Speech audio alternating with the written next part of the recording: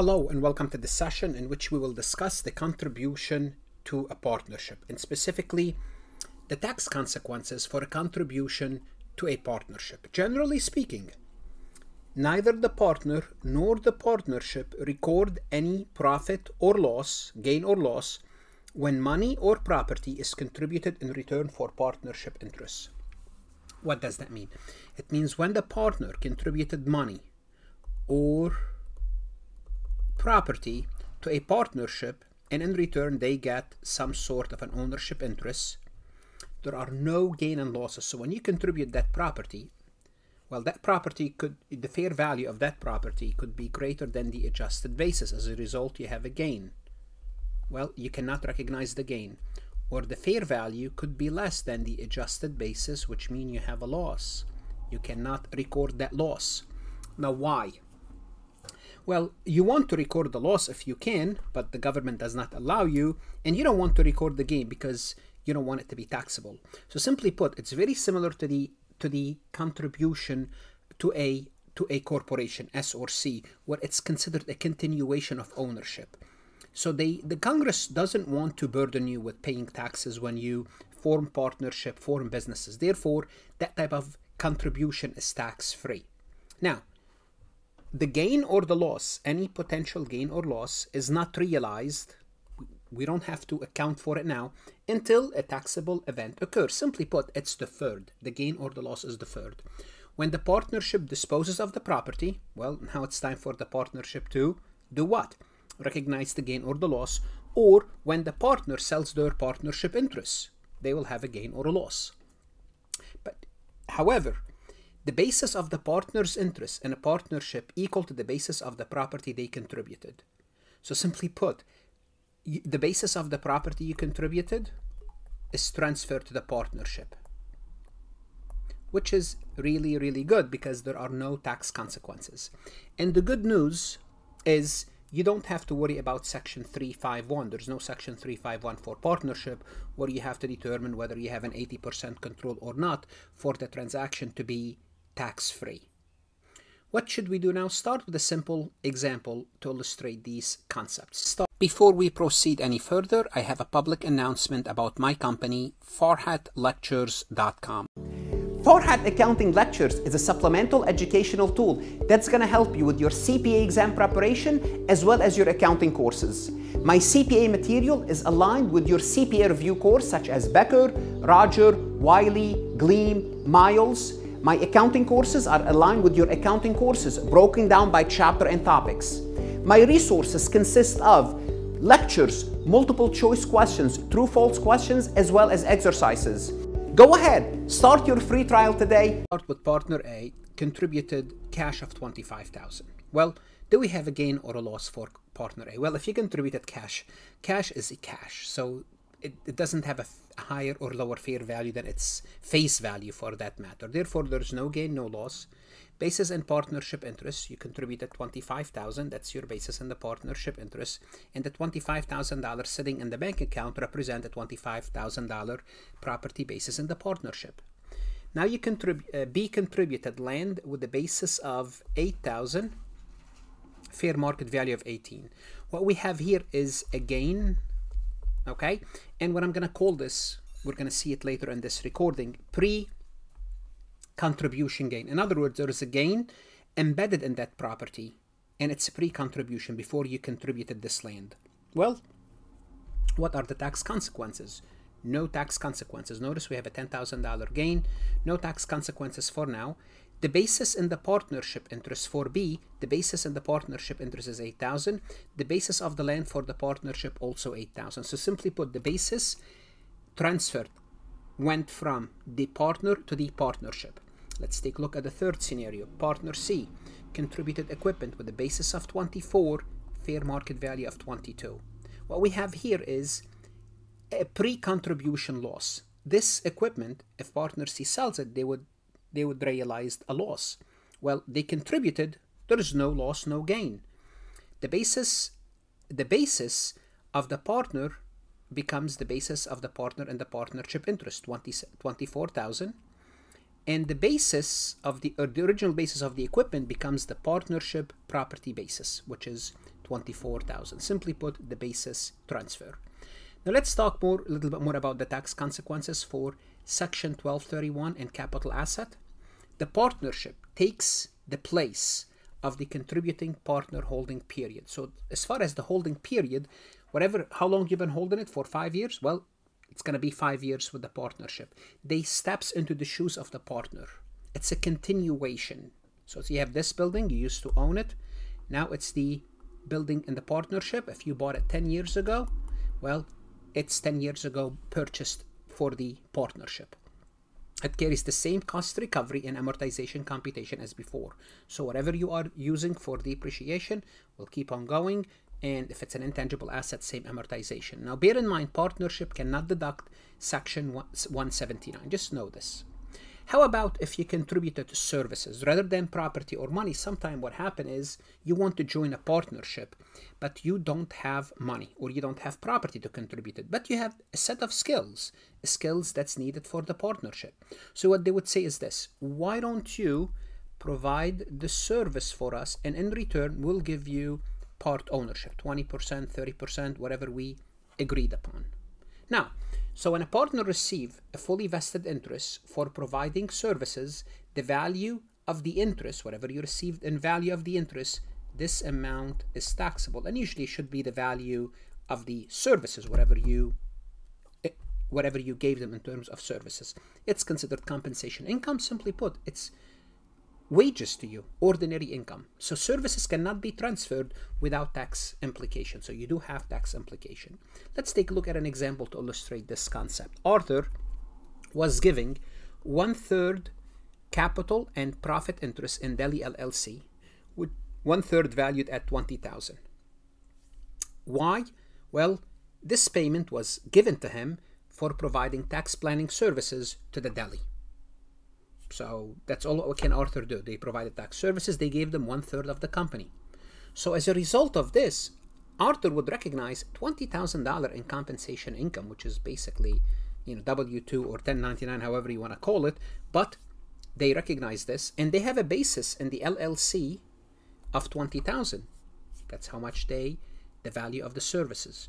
Think of it this way: as of the LLC, they gave them a check for $20,000 to Arthur.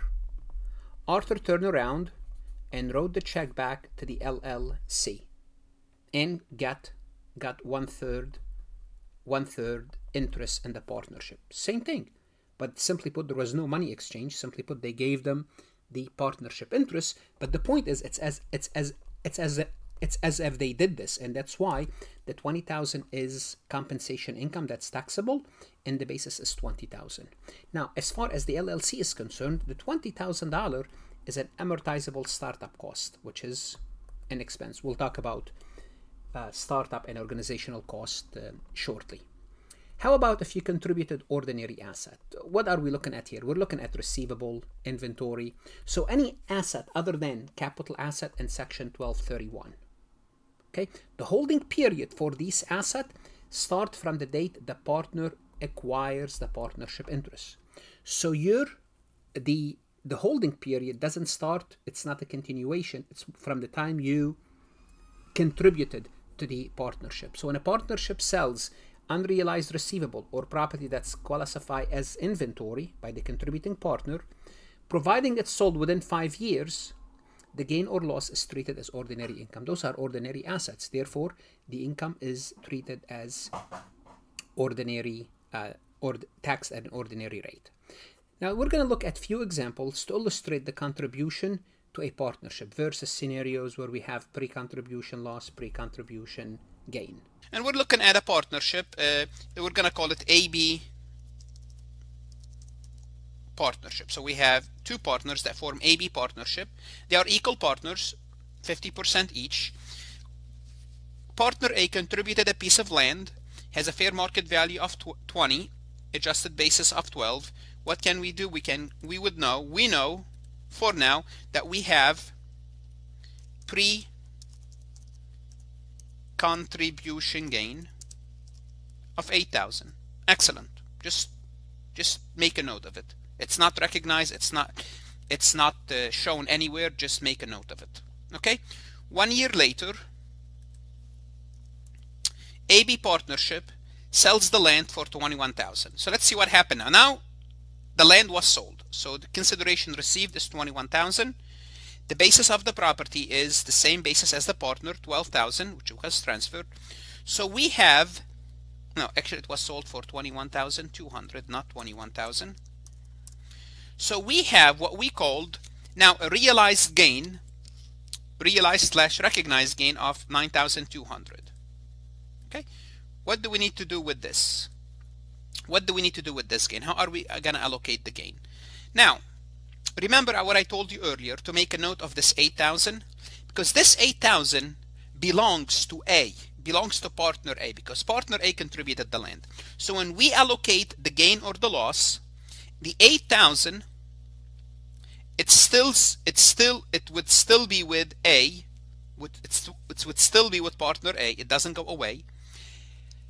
The additional gain, which is the 1,200, because we had a gain total of 9,200. That's the total gain. Now 8,000 of it belongs to A. Belongs to A. So how much left is 1,200. Now the 1,200 will be distributed between A and B. So the 1,200, so it's going to be the 1,200 times 50%, and 1,200 to B times 0.5. So this is the post-contribution fair market value. Let's write here, actually, I wrote it down. Post-contribution increase in fair market value. So the post-contribution was 1,200. Okay, so this was 8,000, the total. Let me just have the total here, maybe it will help. The total gain, the pre-contribution gain total is 8,000. This is the pre-contribution gain, and the post-contribution is 1,200. So the total is allocated as 9,200. Okay, which is 600 to B and 8,600 to A. Okay, and this will prevent partner A from avoiding the taxes on the 8,000. So this way they don't just contribute appreciable property to the partnership, and what do? They turn around and they sell it in the hope that other partners will pick up their gain. That doesn't happen. You pick up your own gain in a partnership. You pick up your own gain in a partnership. Okay. Okay, let's look at a different scenario, a little bit different. Again, the same partnership, partner A and partner B equal partners. Here partner A contributed a property for has a fair market value of 20, cost basis of 30. Okay, what do we have here? Hopefully you see we have a pre-contribution loss. What do we do with this pre-contribution loss? Absolutely nothing. You just know it's a pre-contribution loss. The basis of 30,000 will be transferred to the partnership as the basis in the property. Now 1 year later, AB partnership sells the land for 16,000. Now we sold the land for 16,000. Okay, so consideration received is 16,000 minus the adjusted basis. The adjusted basis is 30,000. So we have a loss of 14,000. So the pre-contribution loss was 10,000. The pre-contribution loss was 10,000. Now the pre-contribution loss, this 10,000 belongs to A. It doesn't change. Belongs to A. So this belongs to A. So what's going to happen when we go down to allocate the gain and the loss after we make the sale? The 10,000 would still go to A. The 10,000 would still go to A. Now the question is, what about the total 14,000? Because the total gain is 14,000. The additional 4,000. Let me just put the additional 4,000. We said 14,000 was the total loss. 10,000, this is the total loss.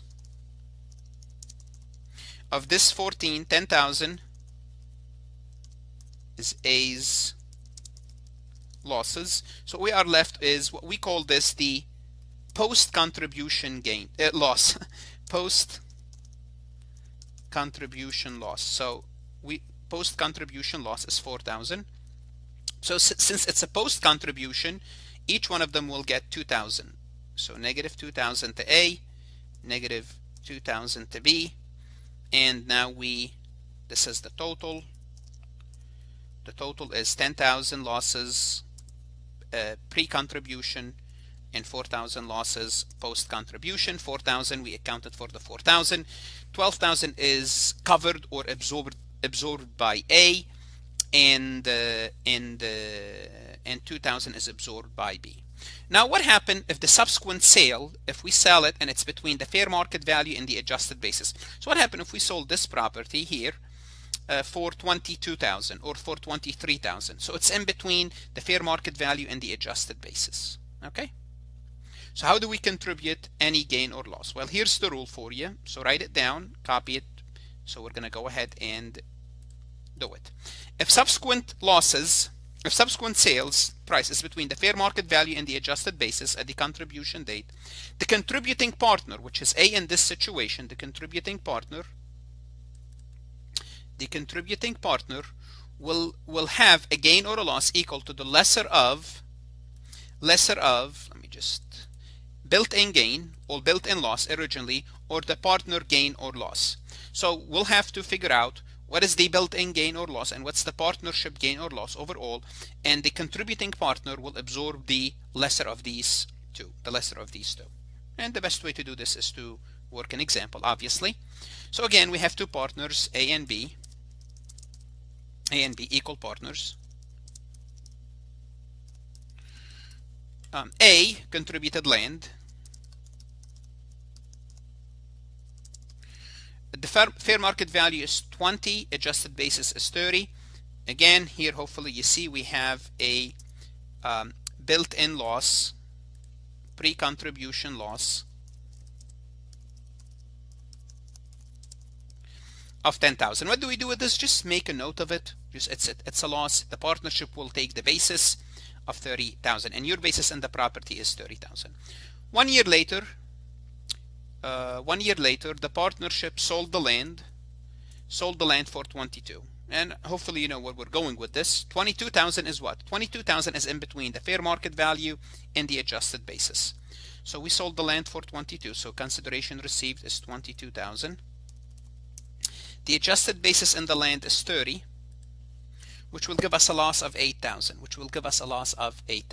Now, how much gain and loss is allocated to each partner? First of all, before we proceed, hopefully you know that the 10,000 contribution loss doesn't go away. The 10,000 contribution loss by the first partner, the pre-contribution, okay, this loss doesn't go away. It would still belong to A. So A will have to absorb this loss. It doesn't go away. Okay? Now, what's going to happen is this. Since the contribution was made, we have to determine what is the gain or the loss for the partnership. Now, the gain or the loss for the partnership actually is 8,000. Okay? How do we know it's 8,000? Look, they sold it for 22. The partnership sold it for 22 minus 30, which is 8,000. The pre-contribution is 10,000. Now, the partnership gain or loss is 8,000. Now we have two figures to choose from. We have the 8,000 and we have the 10,000 losses. Well, obviously all the losses belongs to A. So B should not absorb any losses. We have less losses, but we still have the losses. We used to have 10, now we have 8. How much would partner A count as losses? Well, it's the lesser of these two, because it's the lesser of, here's what I told you in the rule. It's the lesser of the built-in gain or loss or the partnership gain or loss. The partnership gain or loss is lesser, 8,000. Therefore, partner A will absorb 8,000. What do partner B get? Nothing. Partner B has nothing to do with this losses. All the losses belongs to A. Nothing belongs to partner B. Okay? And let's take a look at one more example. We have two partners, A and B. Okay, partner A contributed land contributed land, fair market value of 20, adjusted basis of 30. So now we have a loss. Again, this is a what do we call this loss? We call it a pre-contribution loss. We don't do anything with it. We just let it go for now until we sell the property. So we sold the property for $36,000. Okay, consideration received $36,000. The partnership minus the partnership adjusted basis. The partnership adjusted basis will be the same as the partner basis, which is $30,000. Now let's figure out, what do we have? We have a realized gain of $6,000. A realized gain of $6,000. Now we have adjusted basis. A pre-contribution loss of $10,000. Okay, this is the pre-contribution loss of $10,000, and we have a realized gain of $6,000. Now, what's going to happen is this: the loss doesn't go away. The loss would still be absorbed by A. So the pre-contribution built-in loss would still be absorbed by A. Okay. Now we have to look at the post-contribution increase in fair market value. How much was the post-contribution increase? Well, the fair market value post-contribution was $36,000. Pre-contribution was $20,000. So the post-contribution increase is $16,000. This is called post-contribution increase in fair market value. Now, the post-contribution increase belongs to both of them, belongs to A as well as B. So this post-contribution increase belongs to both of them, because this happened after A contributed the property, so contributed the land. So any increase in the land will belong to both, So if it belongs to both, so 50% goes to A and 50% goes to B, 0.5. Okay, so the total allocated losses for A will be 2,000, and the total allocated gain to B will be 8,000, in total 6,000, which is we accounted for the 6,000. So always double check and make sure the total gain allocated to both partners equals to the partnership, just to make sure you are on the right track. At the end of this recording, I'm going to remind you again to do what? Go to Farhat Lectures, look at additional resources, multiple choice, true, false questions. That's going to help you understand the concept of contributing to a partnership. What are the tax consequences for those contributions? Whether you are a CPA candidate, enrolled agent, or an accounting student, this topic is important. Invest in yourself. Good luck and stay safe.